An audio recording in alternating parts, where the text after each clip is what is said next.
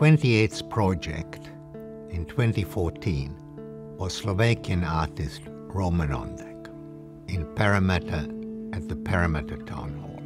For a while now, we were looking for sites outside of Sydney, and Parramatta was an obvious choice. We decided to work together with the Sydney Festival again.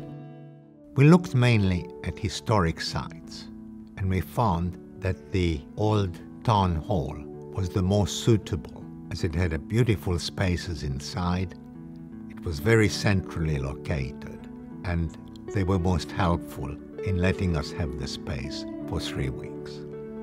We decided to give Roman Ondak a one-person show. The work Swap, which was part of 13 rooms, was one of the most successful. There were the longest queues outside his room, and we thought that that work would resonate really well in Parramatta.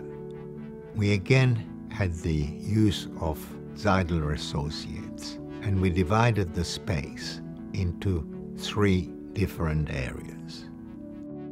We showed 3 works: Swap, in which we had like a master of ceremony who sat behind a table, and there was one object first, and then he in a way auctioned that piece off for somebody to swap it. It's hard to describe, but it was a great success.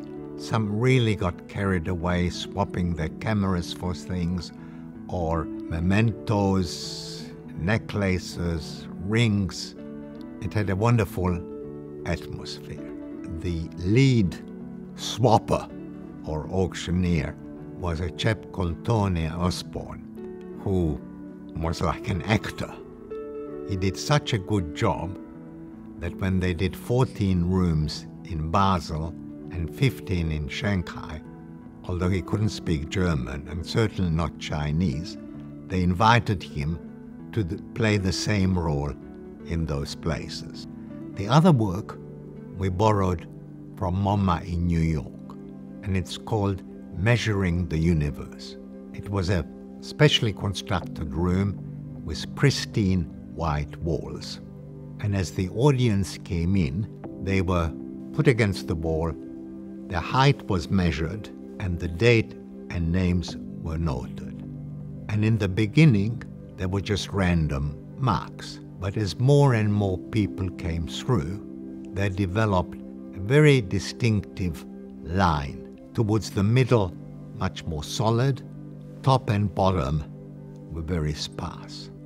But during the 3-week running period, the work turned into almost like a minimal drawing or painting on the walls, where a very solid center petered out top and bottom and gave really the story of the audience, especially in Parramatta, all the diverse names, cultures, countries where they came from, different heights.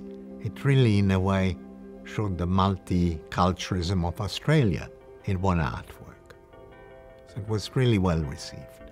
The third work, which Roman commissioned specially for us, was the most complicated. I'm not sure why, but we usually try and follow what the artist wants. He wanted us to recreate his balcony in his mid-century apartment in Bratislava, in what is now Slovakia. And we had to find the same type of frosted glass, the same 1950s tiles, the wrought iron railings, and again, we were lucky with the help of John Bailey from the Sydney Festival. We managed to find tradesmen and craftsmen who created this mid-century balcony in the middle of Parramatta. But it really worked well, because people could enter the balcony as if they came out of their apartment. And they stood on the balcony, which was slightly raised, and they watched the audience to come in. It was a bit surreal, but it definitely worked. And it was good to have an original work The Parramatta Art Studios worked with us to have an extensive education program, and it ran, as I said before, the length of the Sydney Festival, 3 weeks. And I'm very glad that we came out to Parramatta and did a very original and diverse program.